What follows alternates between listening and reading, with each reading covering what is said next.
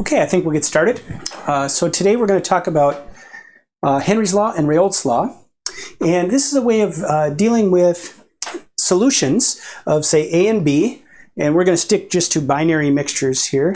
If we have a liquid solution with mole fraction A and mole fraction B, and then we put this in a sealed container, so let's imagine this is a sealed container, then there's going to be some vapor above this container, and there'll be a partial pressure due to A and a partial pressure due to B.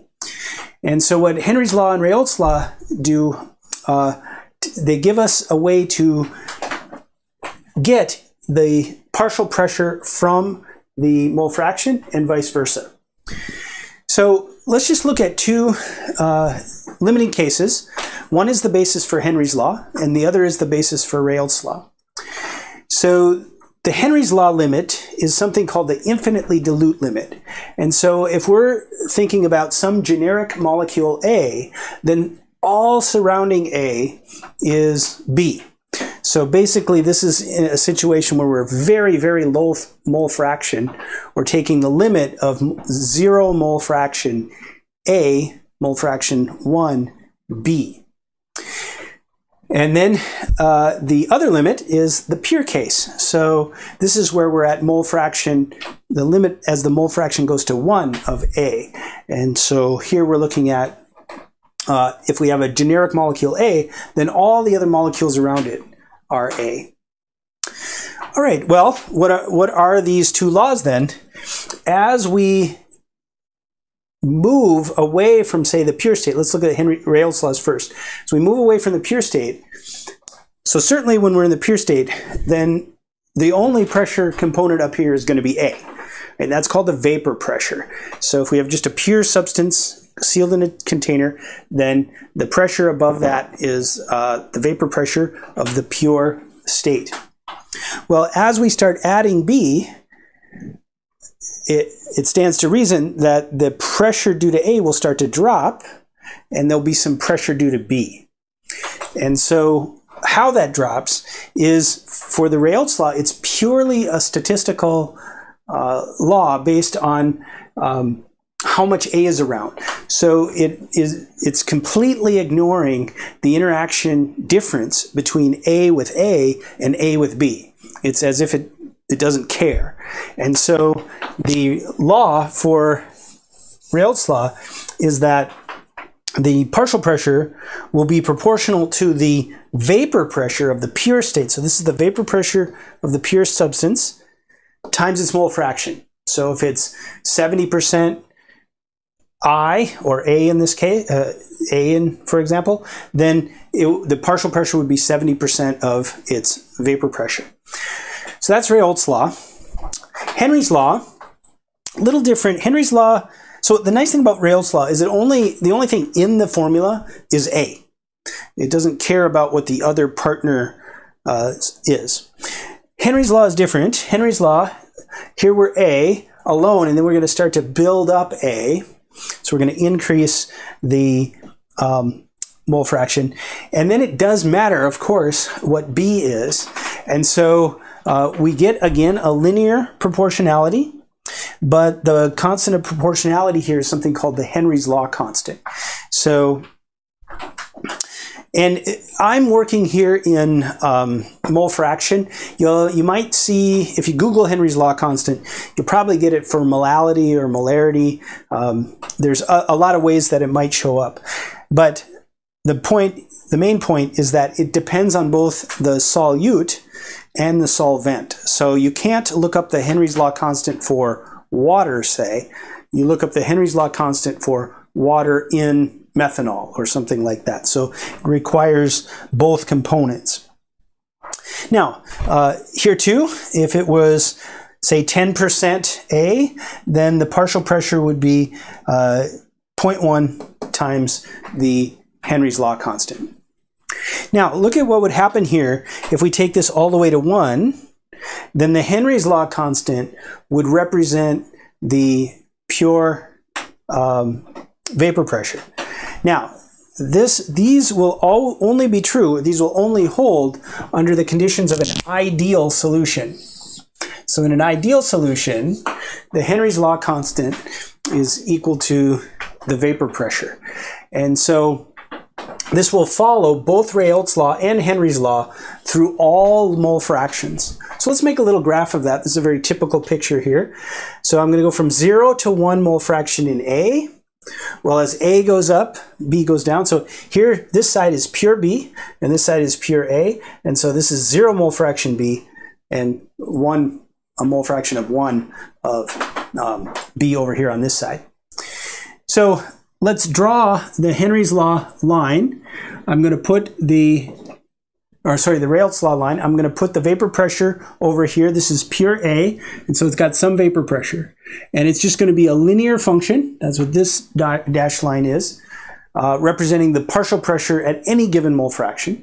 Likewise, B is pure over on this side, so here's the vapor pressure, and it follows B. Now, down here, the slope of this line is Ka, and the slope of this line is Kb. So it's also following Henry's law. And then the total pressure is just the sum of these two, which is a straight line connecting the vapor pressures. And so this is what's called an ideal solution. Ideal meaning that unlike an ideal gas where the particles don't feel each other, what we're saying here is there is interaction, but the interaction is completely the same between A with A and A with B and B with B. It doesn't matter what the interaction is with. That's called an ideal solution. Now, no real solution is ideal, but some are very close to that. I think benzene and toluene is an example that's often used for something that's almost an ideal solution. But certainly things like water and propanol or something like that would be very much not ideal. All right, so let's look at this non-ideal case. And in this case, the Henry's law constant does not equal the vapor pressure.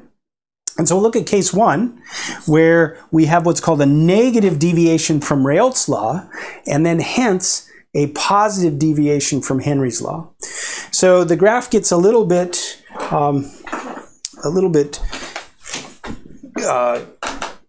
complicated here. So maybe what I'll do is I'll try to redraw this graph, and we'll follow the lines here over on this blank spot. So I've got my mole fraction that is going from 0 to 1, and my mole fraction of B, which is going from 0 to 1 in the other direction. I'm going to put on here PA, so this pure A, I'm going to put on PA, PB, so that's these 2 points. And now I'm going to sketch in Henry's law, or Raoult's law, that's connecting a straight line 0 to the vapor pressure. So that's how we sketch in Raoult's law. Now we're saying we have a negative deviation, so that means I'm going to follow Raoult's law. I have to follow Raoult's law at up near the pure state, but then I deviate in a negative direction, and then I come in here with a slope that is less than the slope of this line. Well, what is the slope of this line? The slope of this line is the Henry's law. So Henry's law, Ka over here. And so we have a positive deviation, see a positive deviation from Henry's law and a negative deviation from Raoult's law.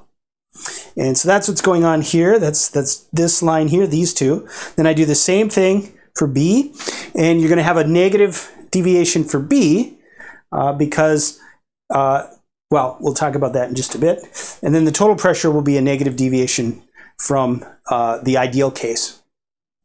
Okay, so what can we interpret from a deviation from Raoult's law? If the deviation is negative, that means the partial pressure is less than what we expect from this purely statistical Raoult's law. So Raoult's law is saying we don't care what the interaction is. In which case we would at any given mole fraction, say mole fraction right here, we would have a partial pressure A here. But we have actually less.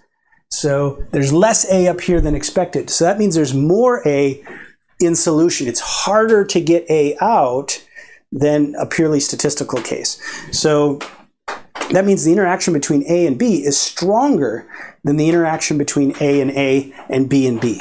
So the hetero interaction, A with B, stronger than the homo interactions, A with A and B with B. And we see here that will result in a Henry's law constant being less than the vapor pressure. All right, well, let's look at the second case. Second case is where we have positive deviation from Raoult's law, negative deviation from Henry's law. So the exact opposite of this case. So let's follow again. Maybe I think we can follow now that I've done this once.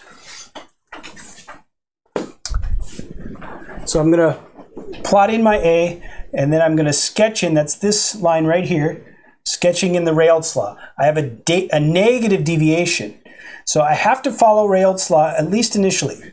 So you always follow Raoult's law as you come into the pure substance. But then we deviate high, and I come into 0 here at a different slope. And then I follow this slope all the way out. This line is the Henry's law line. So I have a negative deviation from Henry's law. Likewise over here for B. And so in that case, our partial pressure is greater than we expect. So, but the act of adding B forces out a little more A than would be expected. And conversely, forces out a little more B than would be expected. So we have a positive deviation in both cases.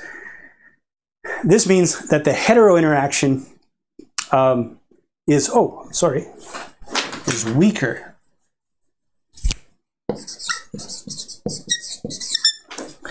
So stronger over here, weaker here. There's more of a tendency to come out into the vapor above the fluid. And so we have a weaker interaction than the homo interaction. So the A with A is a better, more stable case than A with B. So both A and B come out into solution more than what would be anticipated from purely a statistical reason. All right, so this is Henry's law, this is Raoult's law. Your book, it depends on what book you have, it'll go in. Most books will talk about this to some degree, probably very sparse. We won't have any real homework on this. I might have a few questions in the notes, but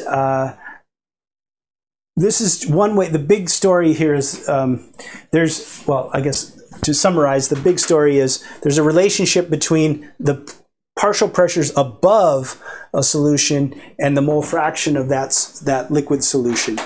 And we can describe that based on two limiting cases. And then if we deviate from those cases, as in a non-ideal solution, that gives us some information about the intermolecular interactions, which is pretty interesting. And so just try to tell yourself the story of this. Try to convince yourself that this is true. Practice drawing. Start with a blank sheet of paper. Practice drawing a couple different cases here. All right.